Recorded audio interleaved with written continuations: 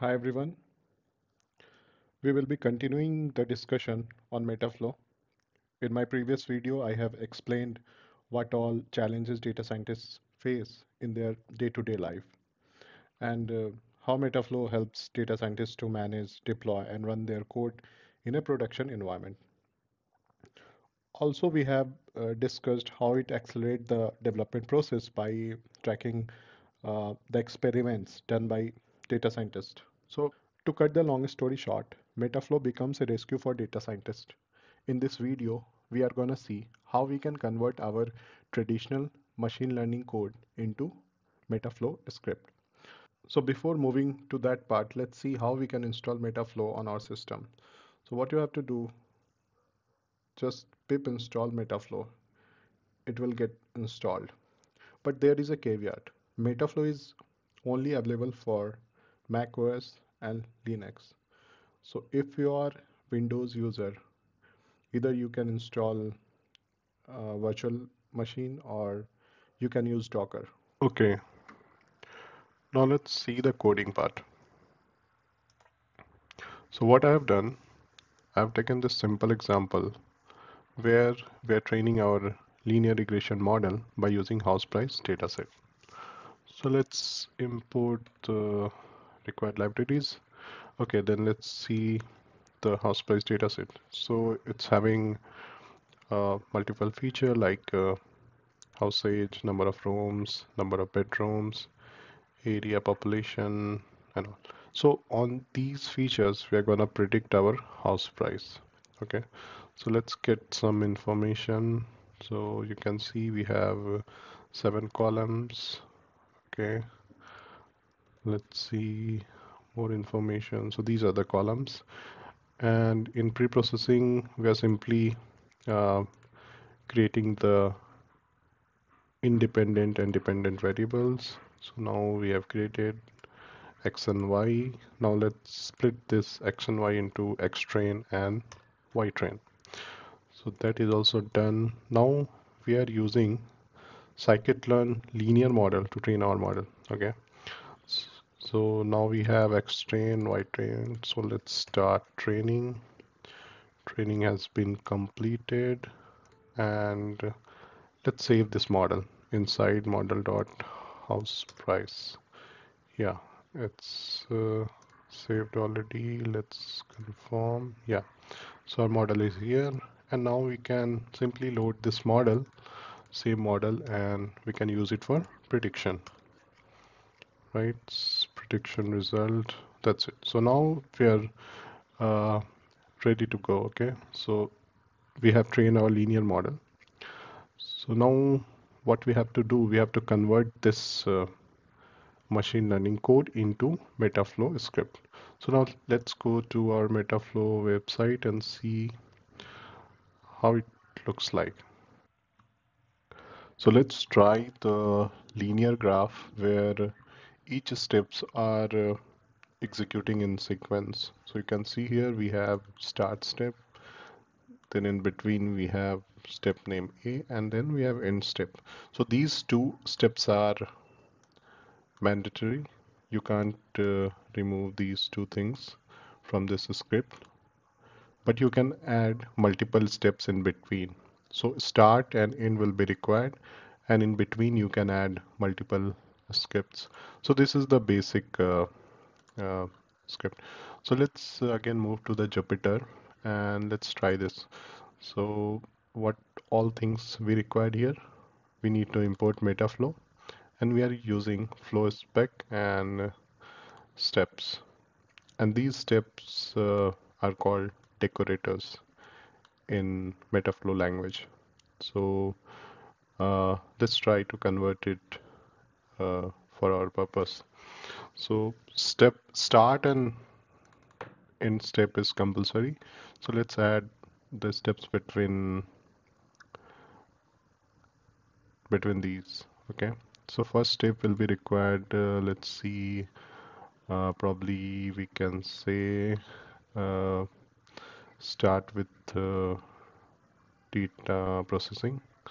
So let's name it as process, and here we need to mention once start steps complete, it should move to process, and probably in between we can add one more step. Okay, so let's give this name as train. So once process complete, uh, let's move to train. So now we have 1, 2, 3, 4 steps. Now move to VS Code and we'll write our machine learning code over here. So I have created lrflow.py. Okay, so let's copy this flow, paste it here, and now we'll implement our machine learning code what we have already written, right? So before that we required all the dependencies. So let's copy those. So let's add here all our dependencies. Okay, then in start step we'll mention all the uh, initial steps like get data from housing.csv, means read file, and all those things. So let's write that. Mm, okay, so what we are telling here, once this process starts, it will read the data from housing.csv, and it will hold this data into house.tf in this data frame, and then it will pass this data set into next step. So that's why we are telling here self.process. So this self will having these house.tf. Okay, so now let's move to next step, process. Here we have to give pre-processing kind of thing where we are mentioning independent and dependent variable and simply splitting our data set into xy, and then we are telling let's go for train the model, right? So in train steps we have to mention training code. Let's do that. So in training script we are mentioning like initializing linear regression model, and then we are simply doing lm.fit. So it will start training the model and it will save model as house price model v1.sav. Okay, so now our code is ready. We have converted our machine learning code into Metaflow scripts. So what is happening over here, we are following the sequential steps. So once get started, it will read the CSV file, and then the flow will move to process. It will process these data, and now it will provide X and Y to the next step, and the model will get trained. So what's the benefit of Metaflow is, suppose you want to run these two processes on your local system, and you want this step, this training step, you want to train on server because probably you may require GPU for that. So that you can do actually.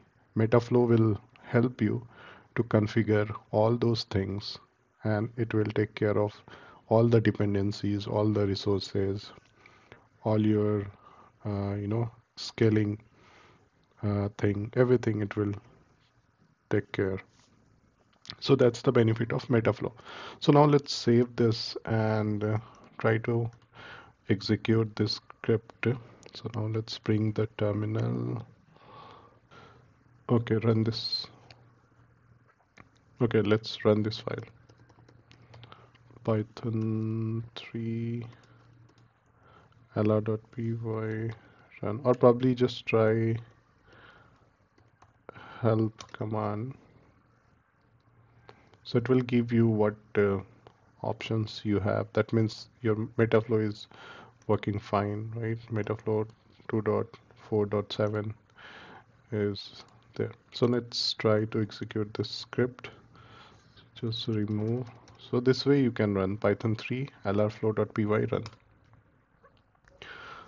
So it start first validating uh, the steps you have given. So it's saying the graph looks good. That means the steps you have defined, it's working fine. Then it also execute pylint. So pylint mainly check your Python code, and it's saying pylint is happy. That means you don't have any issue with your Python code. So now it's starting uh, the first start process, that is finished successful. Then starting next step process, that is also done. Training also started, and it's finished, right? So now it's created our model, and finally it's running the end step, and it's done. So what happens, as you see, each steps are running individually, so you can do some configuration and you can execute these steps at different location or at remote locations. So like I mentioned, you can execute these two steps on your local system, and probably you can execute this step on your server. So Metaflow will take care of all those things. Suppose first two steps you are executing on your local system, right? And if you want to execute train steps on server where you require GPU, and you can see like these values you are creating inside process step, which is present on your local system, but you are using these values while training. So that's thing Metaflow will handle for you. So you don't have to take care about those things. Metaflow will take care of those.